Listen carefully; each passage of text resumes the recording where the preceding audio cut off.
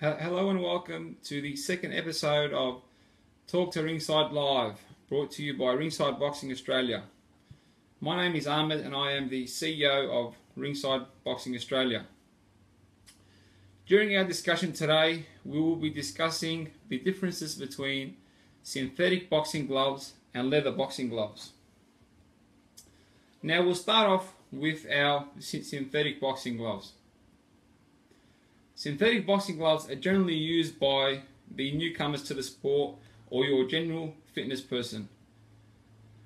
Synthetic boxing gloves have a few advantages and disadvantages. Let's start off with the advantages. First of all, they're much more cost efficient and effective. Now, if I'm a newcomer to the sport of boxing and I want to purchase a pair of gloves, I would go down to my local fight store or jump online and look for a pair of boxing gloves that's going to serve my purpose, because I'm entering a new sport that I basically haven't tried before. So I don't want to go out there and spend $100 to $200 on a pair of gloves. So that's the first advantage. The second advantage is basically they're much easier to clean and keep looking good for much longer. Boxing gloves tend to get very dirty in the gym. You get very sweaty. So it's very important that we constantly are airing out our gloves, keeping them clean and looking good. Some of the disadvantages are basically, disadvantage number one would be the durability of the glove. Because you're purchasing an entry-level glove, the glove is designed to basically accommodate your general fitness needs. Now, when you use that glove, the first thing that tends to go is your knuckle protection. So they're not going to be as durable as your leather boxing gloves that you're paying hundreds of dollars for. The second disadvantage would be the moisture building up in the actual glove. Synthetic boxing gloves don't have the best ventilation, therefore moisture doesn't release as easily, which can cause your hand to basically heating up while training, which can cause you some uncomfort. So that's one common issue that we tend to come across hearing and dealing with different people from the boxing world, hence why they decide to purchase leather boxing gloves. Now, down to the leather boxing glove. Leather boxing gloves are basically used by your professional boxer, your amateur boxer, your boxing enthusiast who's going to be training 4 to 5 times a week. So they need something that's going to last. They're not going to be able to afford a new pair of gloves every so often. They need something that's going to last them a while.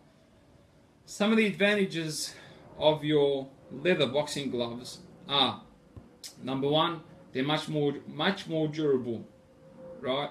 So your padding, the outside of the glove it's going to last you much longer.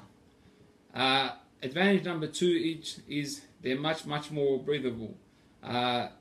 So as we discussed earlier with your synthetic boxing gloves, some of the common issues is we have people who basically say, oh, my hand's heating up, or my hands feel uncomfortable. Now the leather boxing glove, because it's a more premium glove, it's more expensive, there's a much better ventilation system which allows the moisture to be released much easier, therefore allowing your hands to loosen up, free up, and that pain or the heat that you feel on your hands tends to go away. A small example of the ventilation that I've been discussing is, look, on the inside of this glove, basically in there, that's the sort of ventilation that you basically would see on a more premium, expensive glove.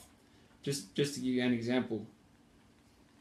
Now, some of the disadvantages of a leather boxing glove. Now, not all people would call them disadvantages. It could be money well invested.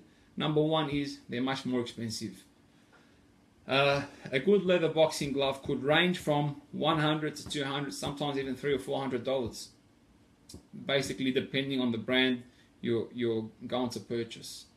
Another one is when it comes to cleaning and maintaining the glove, you're going to have to spend a bit more on purchasing different leather oils that basically remove stains and keep that shine on the actual glove. What tends to happen, because all the punching and so on, sometimes you might get some stains or wrinkle in the actual leather. So there's basically certain liquids that you can put on the actual leather, and it keeps it nice and smooth and gets rid of wrinkles and so on. So to sum it all up, it really is a personal preference. If you're willing to purchase a pair of leather gloves from the beginning, then feel free to go ahead and do that. Some people are not willing to do so. Some people want to basically start off with an entry-level glove, work their way up, and then after a decent period of time, they go out there and they buy their pair of leather gloves. Thank you very much for listening.